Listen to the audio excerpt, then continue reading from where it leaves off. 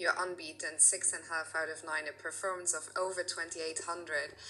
Just tell us your overall feelings. Yeah, obviously, I'm very happy with the result.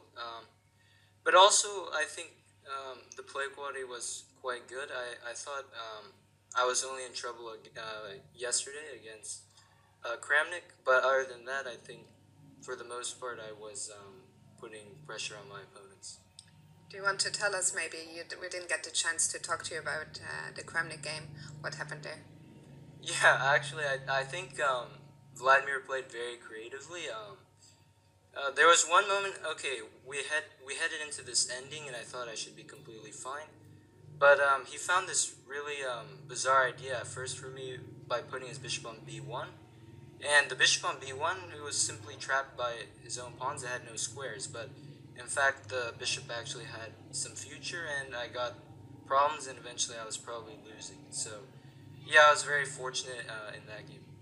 Good save. Then today you were the one pushing against Gawain Jones. A win would have maybe given you a place in the playoff. Regardless of that, of course, a great performance. But how do you feel, especially now that you have analyzed the game with Gawain? What conclusions did you guys reach?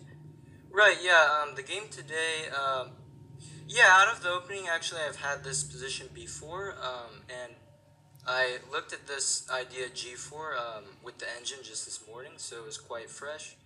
And yeah, he played. I think he played reasonably well, playing H6, H4, H5. Yeah, and I thought probably he managed to equalize, but then later he just gave me a pawn. I think for no reason, and then I probably had some chances for a win if I had played more accurately, but unfortunately I did not. So yeah, it was drawn then. Still, as I said, an incredible performance. Our topic of the day today was Pro Chess League. Will we be seeing you take part in the coming season? Yeah, of course. Yeah, I'll be playing for my local team, Dallas Destiny, and yeah, we'll hope to do well. I think they've been supporting you on Twitter throughout the tournament. So if you want to give a shout out to anyone, or maybe if you want to give a shout out to anyone who supported you here or who helped you prepare or whatever, this is your chance. Yeah, of course. Yeah.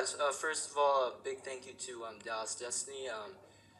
The club there has just been fantastic with their support, and I really appreciate that. Personally, I want to give a shout out to my sister actually because I think she could do a lot of other things than watching chess. And after I finish, she's cheering for me, so that really makes my day. Great, well, that's lovely to hear.